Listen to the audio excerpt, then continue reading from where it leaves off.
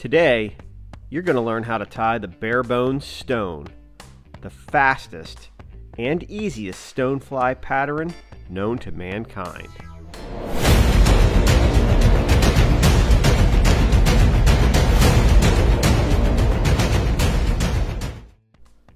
You can find the complete materials list with links in the description.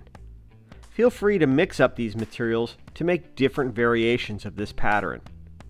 I call this pattern the bare bones stone because I try to simplify it by using as few materials as possible.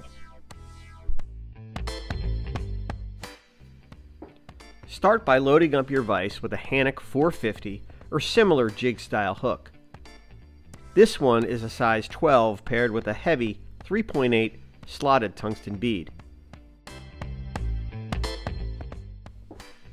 Starting just behind the bead, lay down a bed of UTC 70 and stop before the bend of the hook. The thread color isn't that critical on this fly because it will be covered up.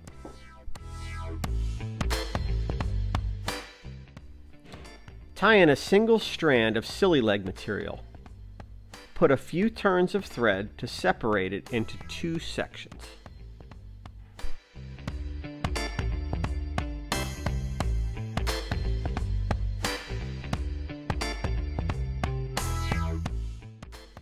Here is an overhead view so you can see how I'm separating the tail.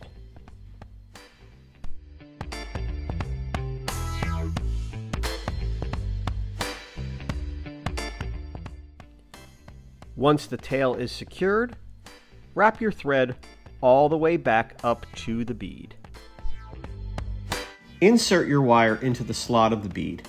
I like a heavier wire here to show the segmentation through the dubbing. I also like the wire to add some weight to this fly. Next, make a dubbing noodle with the light hare's mask dubbing. When you are dubbing, apply small amounts at a time. A little dubbing goes a long way. Apply small, even amounts to form the body of the fly. Now, take your time wrapping the dubbing noodle up the shank of the fly. I like to keep the body thin and even all the way up to the bead.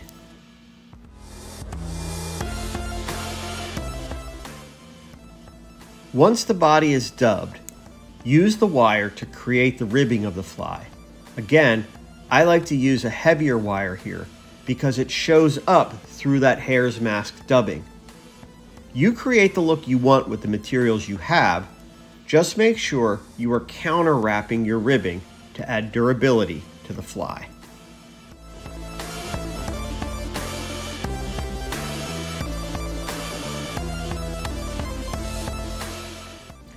I'm going to trim the tail now, but you can do that at any time to get it the length that you want.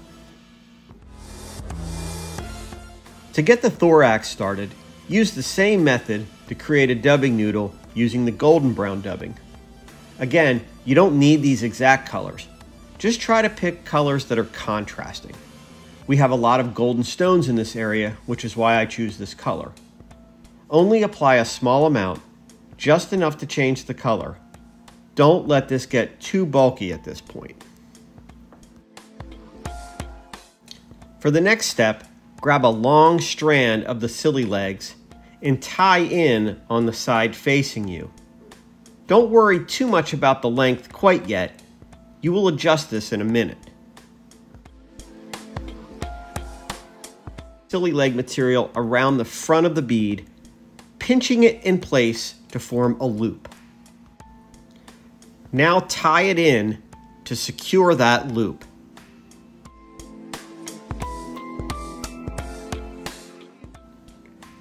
Let's watch that again, but this time from an overhead view.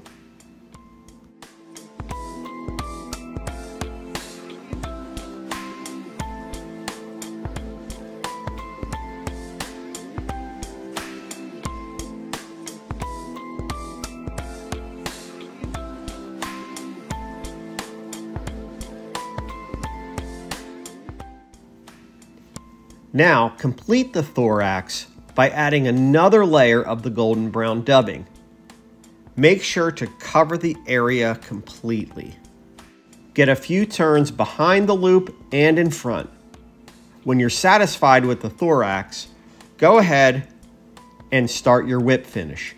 You can bury that black thread under the golden dubbing and secure your knot behind the bead. To create the legs, snip the loop in the middle to create 2 front legs.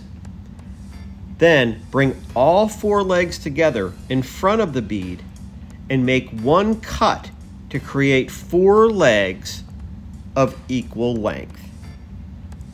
Here's what that looks like from the overhead view.